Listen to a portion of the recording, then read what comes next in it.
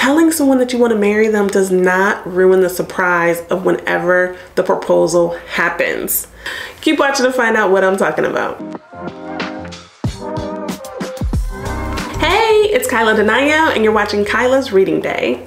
So today we're talking about the book, The Proposal. So good. The author of the book is Jasmine Guillory. You see the shirt, Lawyers Change Careers. The author of this book is a lawyer, but I'm jumping ahead. The genre of the book is fiction. The theme of the book is rom-com or romantic comedy, okay? Off jump.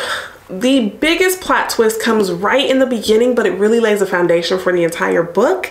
And that is that you should not propose to someone if you have not discussed marriage, okay?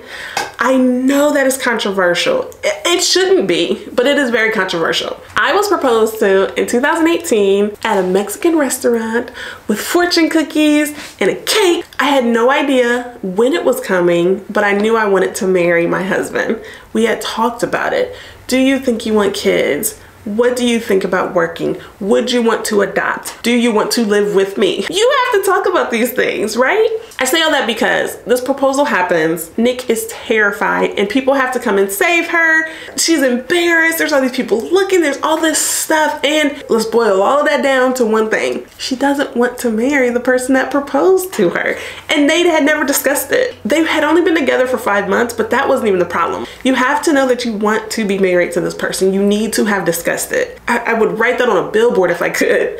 Okay, can you discuss it afterwards? Yes, but also the person could say, no, they don't want to marry you, and how could you think you want to marry me? And so yes, you absolutely must discuss where the relationship is going, okay? It's absolutely mandatory. So this book was really cute. It had all of your typical miscommunications, right? That's the whole point of romantic books.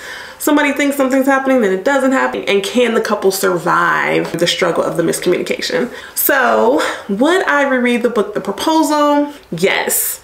And the main reason that I would read it is because the author, Jasmine Guillory, makes a lot of references to characters in her other books like Theo and the stylist that he's dating. So you meet characters in one of the books and you get to see them change and how their relationships develop. So each book has like built-in emotions where you are going to miss the characters, wonder what they're doing. You know, maybe I should reread The Wedding Date and see where I initially met these characters, right? So that part is really cute, and it's really fun that Jasmine includes that in the books. So it's beautiful that you want to be married. You love someone so much you want the government involved in it, okay? That's how I feel about marriage.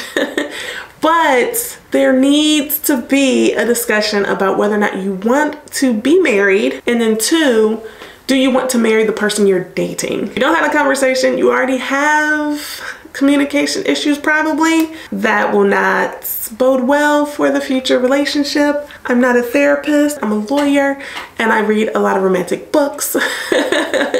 So that's my take on it, okay? Let me know, did you have any idea that Jasmine Guillory used to be a lawyer? Do you enjoy cute little romantic books like this? All right, so thank you for hanging out with me today on Kyla's Reading Day, and I will see you next week. Bye.